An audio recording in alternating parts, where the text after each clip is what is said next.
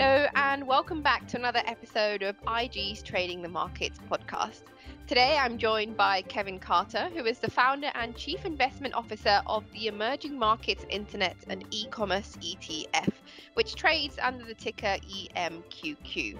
And we're going to talk about markets, emerging markets, and e-commerce. Now, Kevin, you and I have talked in the past about this specific fund, and one of its main attributes is that it excludes the Chinese market. Can you remind us why that is? What's the appeal of an ex-China ETF aside from the recent regulatory issues that we've seen in the country?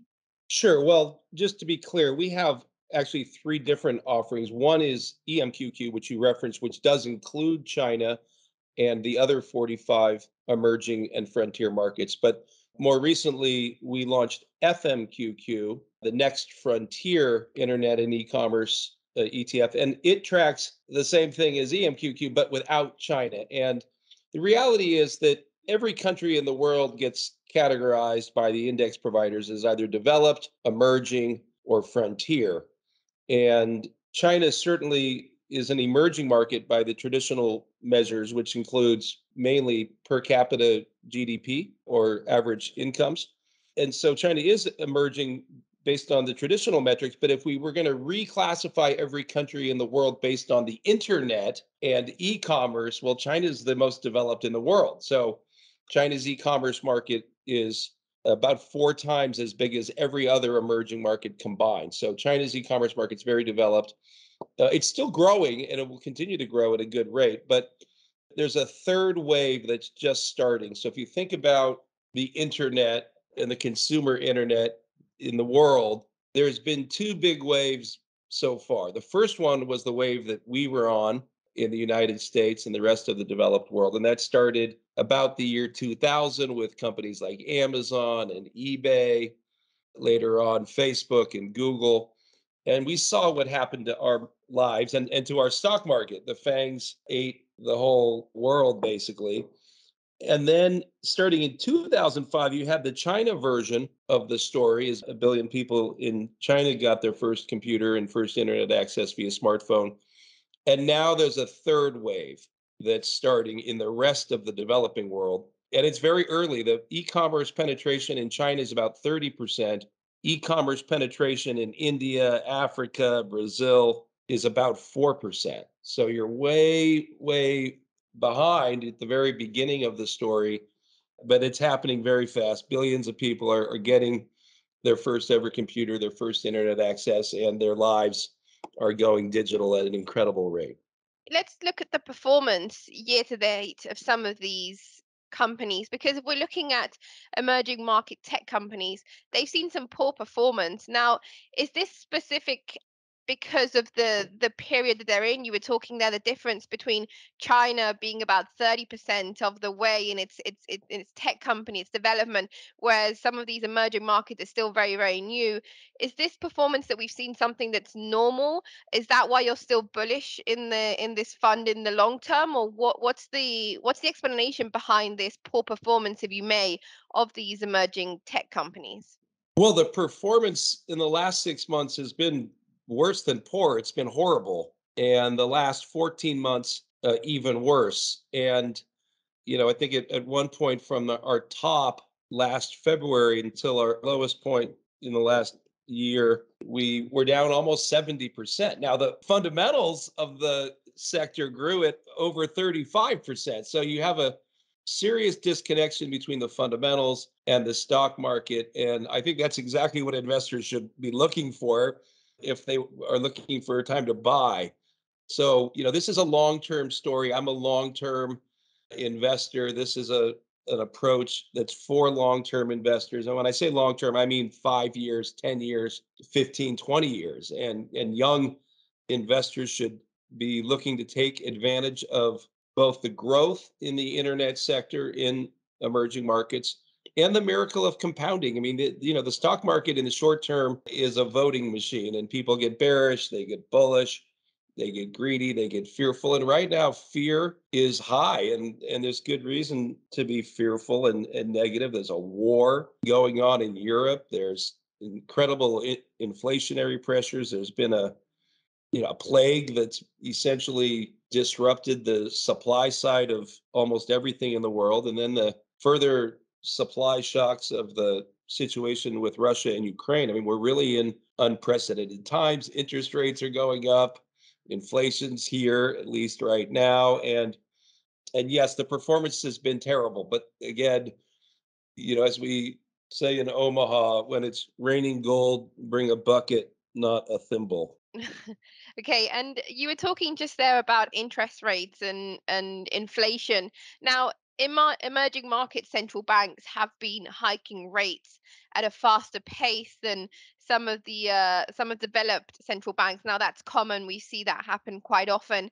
How does this picture and how does this trend of global rate rises, and especially in emerging markets, play a part into this fund?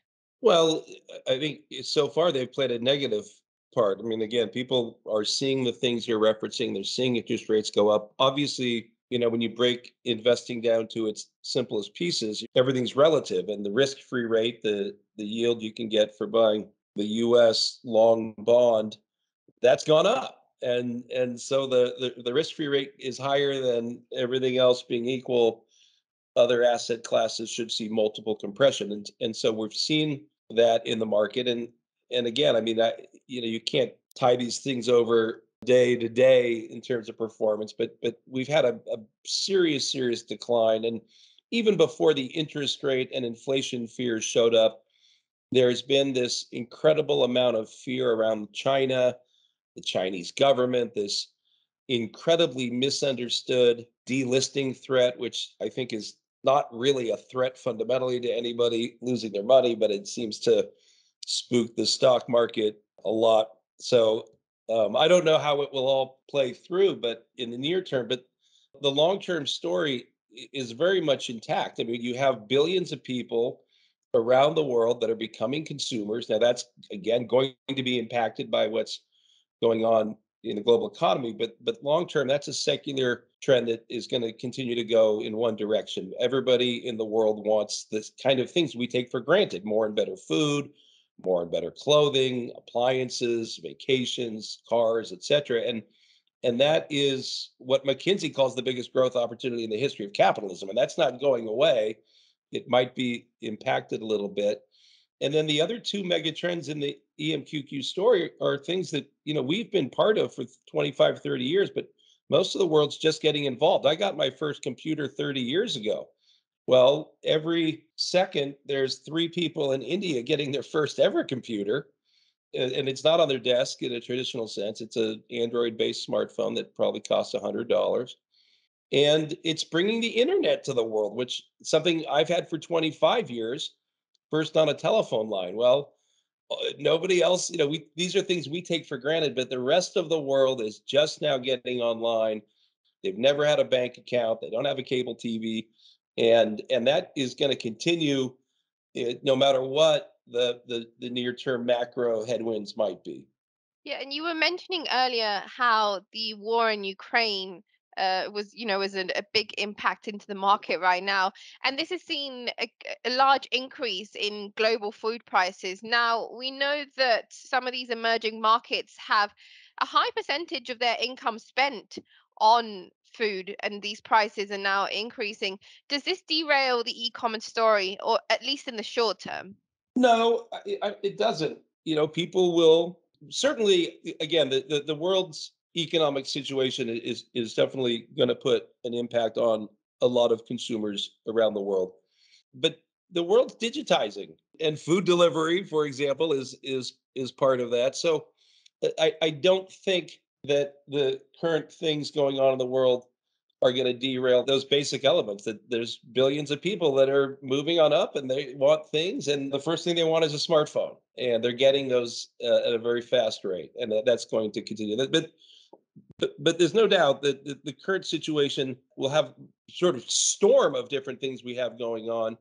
They're going to have meaningful macro impacts as we're seeing every day, but the longer term story is definitely still intact. And do you think potentially that the war in Ukraine has unlocked any untapped potential? Is there any opportunities for emerging markets that you think potentially this without the situation, they hadn't been put into the spotlight. Well, I think that there's certainly people that'll benefit from the distortions and disruptions in the energy and food markets, but I don't know that there's any clear e-commerce angle to this. But I mean, we really are in the middle of a just unprecedented situation. And you think about the fact that we dealt with a global plague the last 2 years. It's just now getting to China in a almost bizarre, weird twist to the story, and they're now having to deal with the COVID finally. That's a disruption. The movement of people and employees during the COVID has been a big disruption. And now you've disrupted the world's supply of food and energy. I mean, I'm sure it could get worse, but there's so many things that the world's dealing with right now. And in many ways, I mean, I think that the inflation thing has been greatly under. I don't know that the tools we use to measure inflation are really accurate. I remember, it was just 4 months ago when the fear of inflation started to show up, and people would say, "Oh my gosh, we're going to have 4% inflation." And I just remember thinking, well, wait a minute. Every house in my city has gone up by at least 50% in cost. Used car prices have actually gone up. So, and it's not clear to me that that 4% number or the recent numbers that are higher, it seems very clear to me the way we're actually measuring inflation is far, far from accurate. Okay, and just to finish off, I believe your team traveled to Latin America recently to meet some of the companies on the ground to get a better feel of the business environment. Can you tell us a bit about what you learned from that trip from some of your holdings?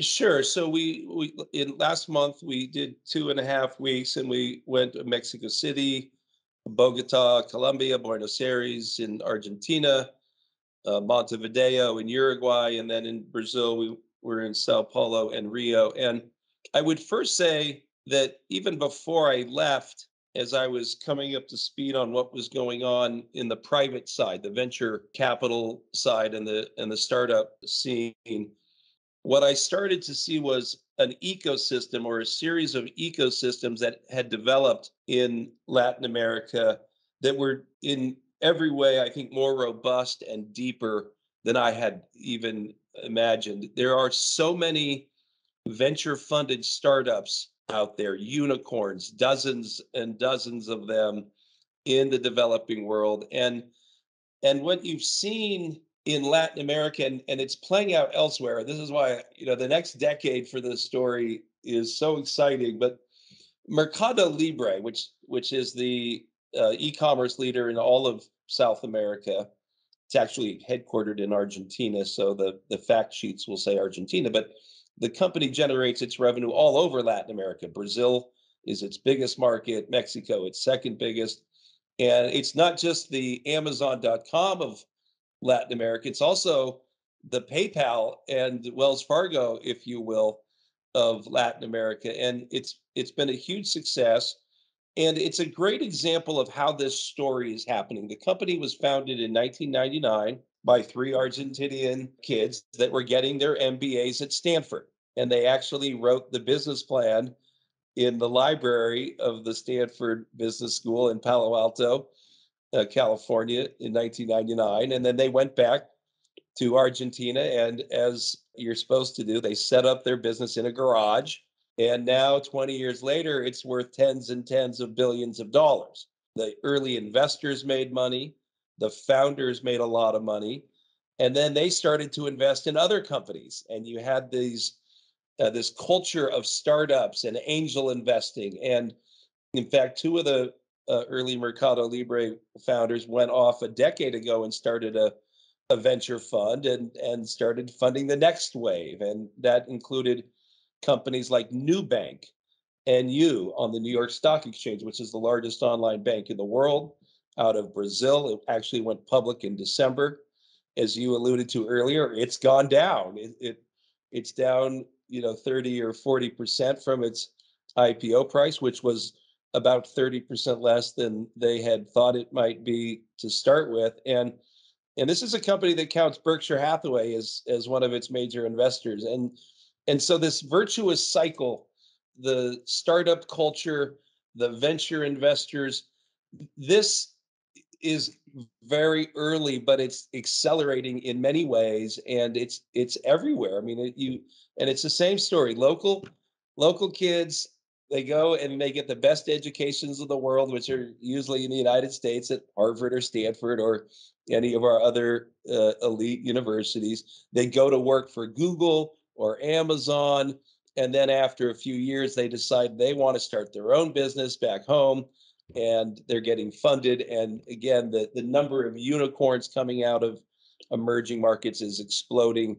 And I think that the biggest takeaway from my trip was how early this is, and really how advanced these ecosystems have become. And even places like Pakistan have now venture funded startups that are digitalizing everything in the developing world. Well, thank you very much, Kevin, for joining me and sharing your insights and knowledge into the internet and e-commerce industry. Remember, you can trade the emerging markets, internet and e-commerce ETF and many other funds on IG's investments platform.